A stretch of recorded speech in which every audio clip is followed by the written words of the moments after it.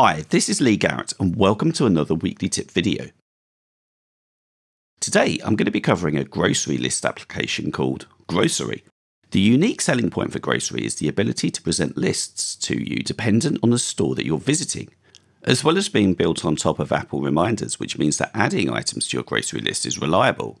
Now for a tip video, this is quite a detailed application, so let's get straight to it. Grocery is available on both iOS and iPadOS. It's free, but there is a subscription element if you want to enable certain features, and this is £7.49 per year.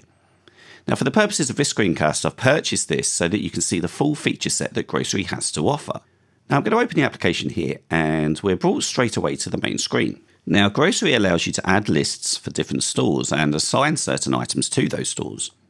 We're viewing the default store at the moment, which is called My Store. And to add an item, I just need to tap on the Add Item button at the bottom. Tapping this allows you to enter the name of the item in the top field, and then below that you can enter the kind, you can enter an amount, perhaps even a note, or even all three if you wish. I'm going to add eggs, and let's say I want 6 of those. I tap the yellow circle to complete, and I'll enter another. This time let's go for chocolate. And as you type, recent entries or suggestions may be displayed, and you can turn this feature off within the settings for the app.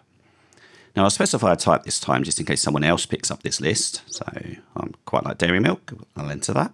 And once more, tap the arrow to add. And let's have one more, let's go for milk. And I'd like 1 pint of skimmed. There. Now when that's complete, I'll tap done, and those items are added to my list. Now, before recording this screencast, I'd already checked off milk whilst practicing within the app. I tell you this because Grocery has remembered that I purchased milk in My Store and has therefore sorted it automatically into that store by using a feature called Smart Sorting. Now, I've never added chocolate or eggs before to Grocery, so they're currently sitting in a group called Unsorted. To add them as items that I want to pick up in this fictional My Store, I'll tap the arrows on the right and they will be added. And you can move items up and down the list by dragging on the drag handles. Smart Sorting will also remember the order that you tick the items off when you're in a store. So if you take a certain path around the store and check off, dry goods first, then chilled, then frozen, Smart Sorting will automatically sort the items in this list in that order, which is really good. You can check off items in 2 ways. First, tap the check circle. Alternatively, you can swipe across to the right and mark it off that way. There's also a great Apple Watch application for this. For those times when perhaps you're pushing a trolley and you don't really want to have your phone out, you can simply tap your wrist and mark the items as purchased. Let's take a look at how to add some new stores. Now, there are a few ways to do this. By far the simplest is to tap on My Store, and from the resulting pop-up, select Edit Stores and Lists. Now at the top, we can toggle whether or not Grocery will use geofencing to detect when we arrive at a store and activate that store automatically. Now, I definitely always have this enabled. And now I'm just going to tap Create New Store. There's lots of detail here that we can enter. So first we need a name. Now my local supermarket is called Tesco, so we'll enter that and tap the tick. We can then choose a reminders list that's associated with this store. Now if you have items that you generally purchase in multiple stores, dependent on which one you're passing at the time, then I'd recommend using the same list for all of those. If you have specialist items that you can only get in one particular store, like a fishing tackle shop, for example, then you'd be better off using a different reminders list as the backbone for that individual store, because you don't need to see those items when you're at a local grocery store. I'll just tap back here.